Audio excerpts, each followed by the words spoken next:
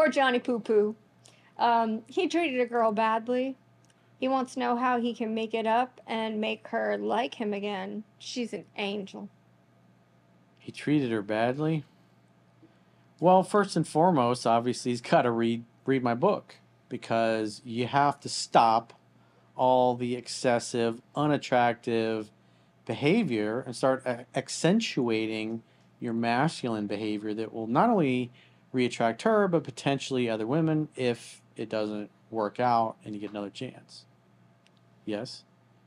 Well, I mean, I think that's a great start. It's a great start, Corey. Yeah, it would be a great start. I have something to interject and add. I think that apologizing to her and... True. If you truly fucked up, yeah, you gotta apologize. Well, he says he treated her badly. Well. And he'd like to make it up to her. And that she's an angel.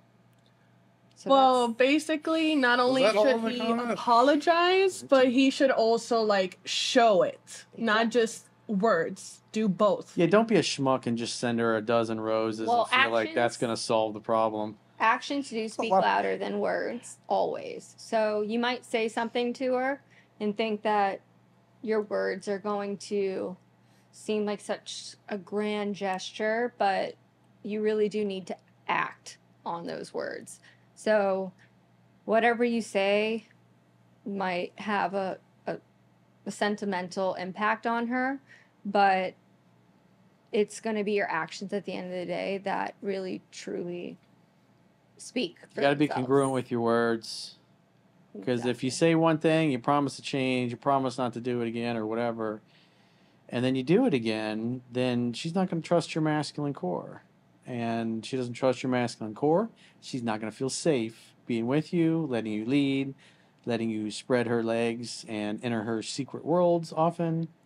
It's going to become a desert down there, and then there'll be a pussy embargo in effect, and you don't want that. You want to keep open trade relations going so you can have the mutual injections and infusions that you need to maintain a good quality relationship. So the other thing is, so you have to take ownership for what you did. First and foremost, you got to apologize. I'm sorry I did X. I'm sorry if what I did made you feel this way or that way or whatever.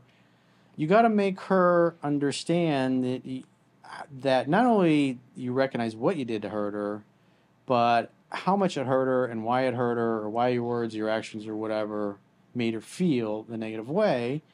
And then you got to obviously acknowledge what's going to be different going forward. Now, in these situations, because I'm dealing with a lot of dudes that have come here because they got dumped after they fucked up or whatever, and they want to get her back. So the other thing is you apologize once, and you got to love in such a way that the person you love feels free. And so you apologize, you have a good conversation. If depending on the closeness of the relationship, if you're still just together and it's a big fight or whatever, it's hang out, have fun, hook up. It's the conversation comes first. Making her feel heard and understood comes first. And then when she feels heard and understood, then she'll be ready for a session of the indoor Olympics and nice makeup sex, because there's a lot of passion, a lot of emotions engaged when there's a dust-up involved between two people.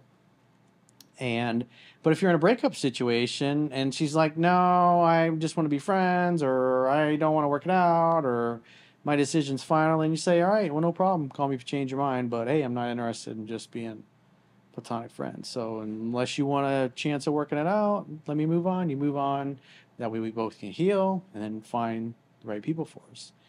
But I hope you change your mind. I'm sad you feel differently. Sad you don't want to work it out. But, a few days, a week or two, when you really start missing me badly and my sexy body, obviously, you should reach out. And we'll hang out. And leave it open. Be fun and playful. And let her be. She says, I need space. Like, great. Call me when you feel better. Call me when you figure it out. Call me when you're dying to see me. Call me when you're dying to do naughty things to my pelvic area. Yeah, or just don't don't call. Just leave it at... Yeah. Let her be. Let her be. Let her sweat. Usually the person that dumps, it's best to You know, the ball is at their court at the end of the day. So if they decide to call you back, just let it happen. They don't call you back, it is what it is. If they do call you back, then you say, hey, babe, I missed you. She's like, I missed you too. I was like, well, you need to get your cute little ass over here to my place so we can make some dinner together, bring a bottle of wine. I would let the other person say I miss you first. Whatever. Doesn't matter either way. And I'm inviting her over to hang out, to have some fun while we're hanging out. Good conversation. Let her do most of the talking. Don't feel like I got to fix the relationship. It's just, you're there to have fun. And if she wants to talk about the past or the negative thing or whatever, let her bring it up. If she doesn't bring it up, just have fun. Because if she doesn't bring it up and you guys are laughing and having a good time together and she starts playing with her hair and touching your arm and punching you and you're teasing her and she gets close to you, then initiate the seduction process and take her to the magic promised land.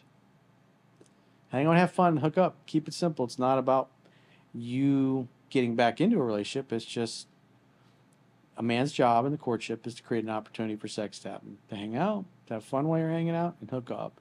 And when she feels safe and comfortable and she's ready and her emotions return, and you, because love is allowing, and so you're allowing her to stay, to go, and eventually she slowly comes back and is going to be at your side, stuck to you like a sucker fish. And she'll be the one to bring those things back up and let you know that she wants to be together again. So it's a way of just allowing it, stating what you want, apologizing if you fucked up, and then just, it's up to her. It's like playing tennis. You know, she may or may not want to be your tennis partner right away, or maybe in a couple weeks, or maybe never. But the important thing is you got to start displaying attractive masculine behavior consistently, and all the other beta male and disgusting, weak, and unattractive behaviors that are talked about in the book, you want to cease those immediately, but you got to become aware of it. And that's why you got to read the book, ideally 10 to 15 times, because you commit to memory. If you listen to the book on 2-speed with the audio and follow along with a digital physical copy, then you can get through it in 4 hours. So if you're serious and the girl is that important, your relationship or your family or whatever is that important, you'll put the time in and learn the information. And I can do phone sessions with you, but if you're going to do a phone session with me, you have to at least have gotten through the book at least once.